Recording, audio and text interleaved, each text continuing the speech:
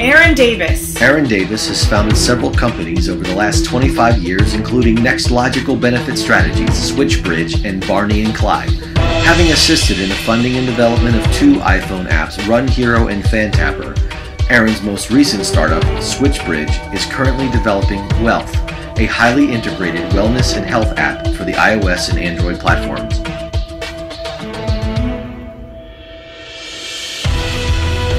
Dave Burrows. Dave Burrows is president and founder of Visual Integrators, located in Eldersburg, Maryland. Founded in 2000, Visual Integrators automates and designs software systems and processes around the unique business needs of their clients. Their goal is to save their clients time and money and make technology work for them. Tony Pomeroy. Tony Pomeroy has been a member of the Westminster community for over 25 years.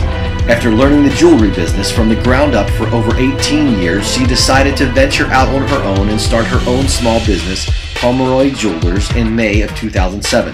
Pomeroy's is a full-service jewelry store specializing in custom jewelry design.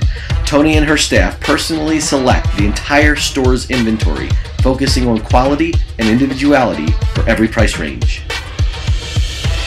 Mike Gibble. Mike Gibble is the CEO of Gibble Enterprises Holdings, a diversified holdings company and initial stage venture capital firm.